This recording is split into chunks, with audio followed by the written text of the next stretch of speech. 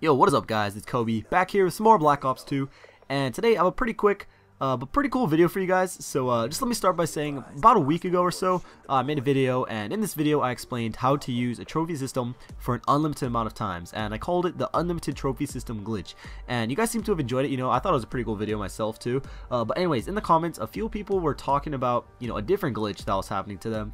Well, I think I found that glitch, and a glitch where you get virtually unlimited amounts of XP, and in return unlimited score streaks, and it's just absolutely insane. Like my little trophy system glitch, it could be argued that it's not even a glitch. It's just a way to obtain a small advantage and turn a not so useful piece of equipment just like into a little more useful.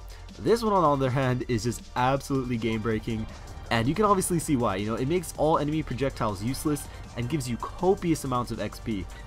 Now, before I show you guys how to do this, I need to say that I in no way suggest you do this in public matches. I'm fairly certain you can get banned or have your stats reset or something like that because of the crazy high score per minute you obtain. Maybe Treyarch can, automatically sense this or something. I don't know. I'm not 100% positive about that. But if I were you, I wouldn't even chance it. I'm already Prestige Master, so there would be no point for me, which is why I'm just doing this in private match. But to do the glitch, it's actually really easy too. All you have to do is get someone on the other team to throw down a trophy system, and the instant you hack it, they have to destroy it. Like, literally, that is it. Just right when you hack it using a black hat, they just shoot it and destroy it.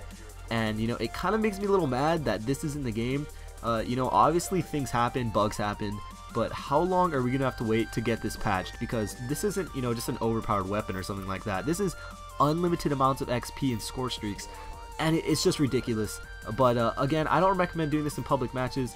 It's actually pretty fun in private matches though, like adding in a couple of recruit bots or just a bunch of recruit bots and seeing how many kills you get, because you can just have constant swarms, constant dogs with you like in the lodestar the entire game. So I bet that would be just insane. If any of you guys go and try that, come back here and tell me how many kills you get, because I'd really love to see that.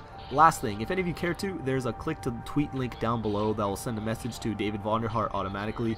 I doubt that will help at all, but it's worth a try, because again, this needs to get patched pronto. This cannot wait another 2 months, 1 month even, till our next update. Treyarch needs to get on this now.